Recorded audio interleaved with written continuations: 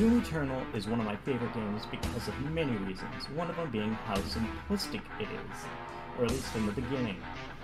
Now, Doom Eternal later on in, like, for instance, The Ancient Gods Part 1, pretty hard, but basically, The Ancient Gods Part 1 is a lot more harder than simplistic to handle. And, I mean, it just shows you how simplistic the game is when it literally gives you this in the first couple of seconds.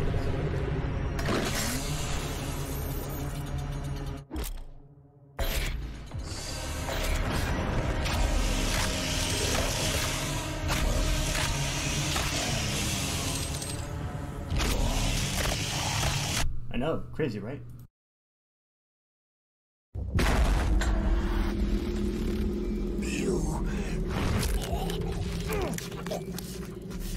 My soul remains guarded.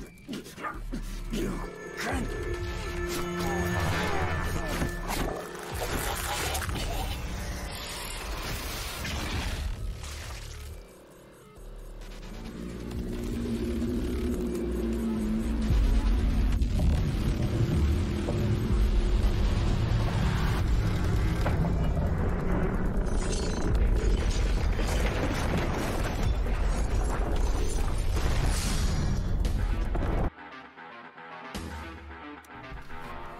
Now that, my dear friends, was one of the very first actual cutscenes in this entire game.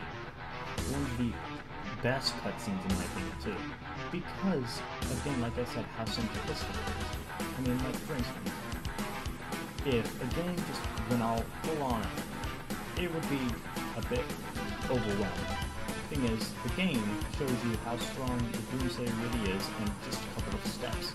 Like, for instance, he literally grabbed the demon guy by his throat and then ripped his head off. Now that's pretty daggone strong, and that's not a secret. But what is a secret are the secrets in this game that you can actually find in every single level. So how about we talk about those for a little bit? Alright, you ready? Starting now. In Doom Eternal, there are things known as secrets. Basically, most of them can be found in, like the name suggests, secret areas. But most of them, they have a different variety. Like, for instance, vinyls, minifigures, or like, you know, action figures, that is. Even secret encounters and cheat codes. But I know this isn't what the heck y'all came here for. Y'all came here for demons. So, how about we get to the demons real quick.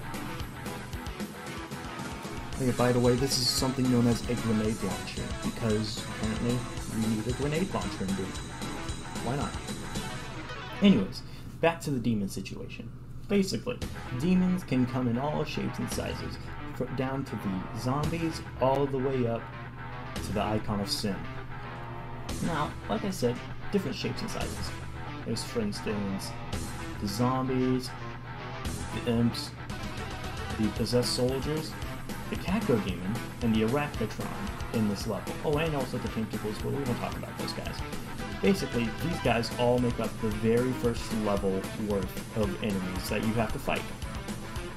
And basically, the entire thing is basically a mosh pit for your very first level. But, like I said, it's very simplistic and you can easily get the hang of it. Now, by far the best cutscene in most of Doom Eternal right now. This has got to be my favorite cutscene I think I've ever seen, so just for context, it's the ending of the very first level, meaning that we are very close to the end of this episode of Doom Tutorials for Stupid Players. And I just hope that you guys know that I'm thankful for y'all watching this, and I'll see you next time. You know, once the video ends. The Con Maker is present at this gathering, but when outside of her domain, she is by all accounts indestructible.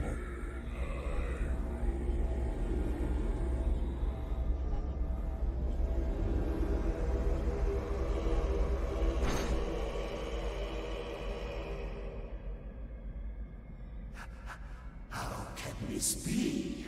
No man can pass through the gate.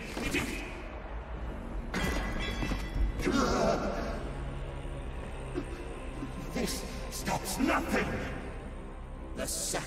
settlement of this world to the great Khan Maker will be made, and the energy will be restored once again. As it is written, from the souls of the non-believers. You will not save them from their judgment.